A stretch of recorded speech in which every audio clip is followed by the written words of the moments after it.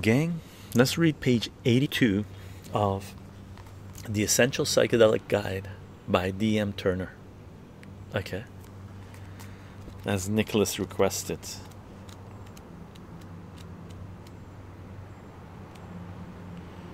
Page 82. Oh, look at this. It's its own title. Self-development on numerous fronts. Let's see what section this is in. This is...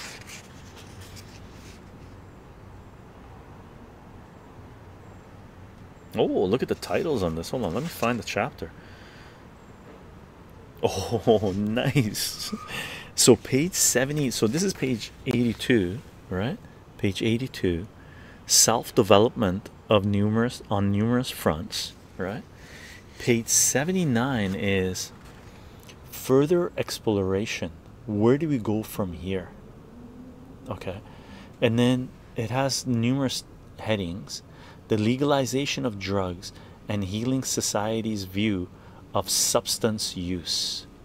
And gang, while we're doing this, do not forget, free Assange, free Assange, free Assange. Julian Assange, publisher and journalist that is being crucified for trying to bring transparency and accountability of capitalist power to humanity, something that we desperately need in our societies. For more information, see wikileaks.org, defend.wikileaks.org, or countless resources available online. The next subheading for this is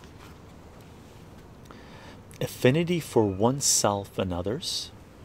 Next one is applications of natural recognition of humanity's smallness and of our being an integral part of the universe. Serious headings, right?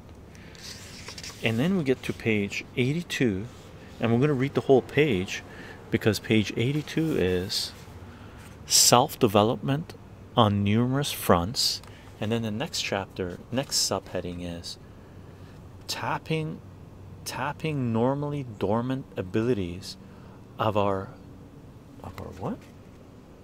minds and developing ultra consciousness. Very cool. Serious stuff. And the last subheading for this is the role of psychedelics in future societies, and then it goes into a new section, DMT, water spirit, a magical link. Nice. Phony. I finally took my first heroic dose of mushrooms a couple of weeks ago. It was like I was disassociated from my thoughts and managed to observe them as if I was a third party. Very cool. Very cool.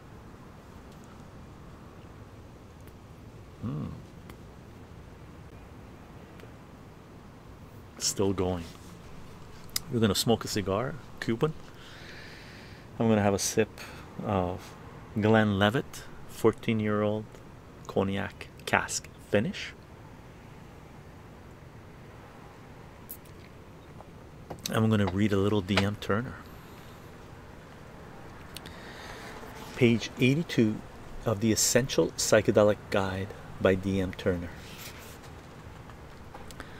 Self-development on numerous fronts. Psychedelics can help the user develop in many ways. The primary development that tends to occur is a general broadening of perspectives and life experience. Each time one embarks on a psychedelic voyage, the familiar mode of viewing the world is temporarily set aside, and the voyager has a chance to view life with the filters of conditioning removed. Although a new filter is created as the psychedelic state fades, the tripper's post-session reality should be permanently changed, at least to a small degree. After a psychedelic trip, one has the vantage point of having experienced life as though he or she had been a different entity. One's filter of conditioning should become less biased as one experiences life through a multitude of viewpoints. It is also likely for a tripper's filter to become less rigid as he or she welcomes familiar welcomes familiar with its undying fluidity. It is not uncommon for psychedelic users to come to the realization that what they have called reality is but an arbitrary view of life. The next step in this sequence is acknowledgement that one's experience of life can be consciously changed to their will. For me, this has resulted in an expansion of my ability and what I consider possible to do. Psychedelics should also expand one's ambitions and desire to obtain the most out of life. Once you've experienced heaven, it is difficult to remain satisfied with a mediocre state of existence. For one's life to be strongly affected by psychedelics, it is usually necessary to make the insights gained during the psychedelic experience part of their regular frame of mind. This requires some type of follow-through after one's journey, possibly a spiritual or psychological practice that will help avoid slipping back into routine patterns. This can take much more effort than the psychedelic experience itself, but the rewards can be well worth the effort. The ability of psychedelics to stimulate artistic creativity is well known. The cultural revolution that began in the 60s has many outstanding examples.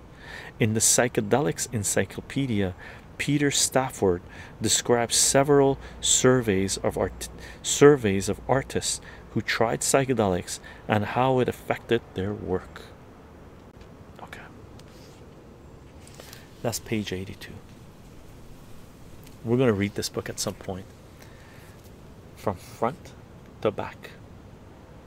Okay, awesome, great buy, very happy with it.